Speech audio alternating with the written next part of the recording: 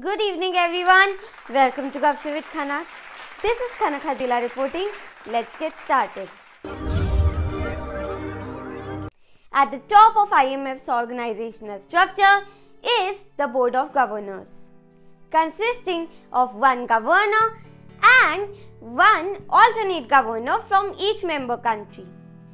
Usually, the top officials from the finance ministry or the central bank of a country is also depicted as a governor in the IMF. The governors meet once in a year at the IMF World Bank annual meeting.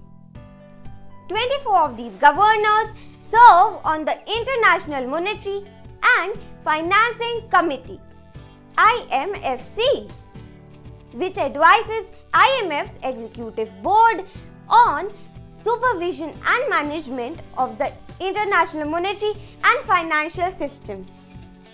The day-to-day work of IMF is overseen by the 24 members of executive board, which represents the entire membership and support by IMF staff. The managing director is the head of the IMF staff and the chief of executive board, and is assisted by 4 deputy managing directors. The other important positions in the IMF are Chief Information Officer, HR Director, Chief Data Officer and a Special Representative to UN. You must be wondering what is the role of India in IMF. I will be back with the same. Till then, keep an eye on my upcoming episode and keep smiling.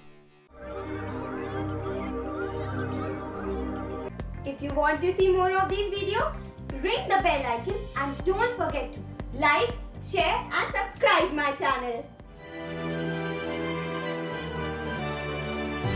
A KH production.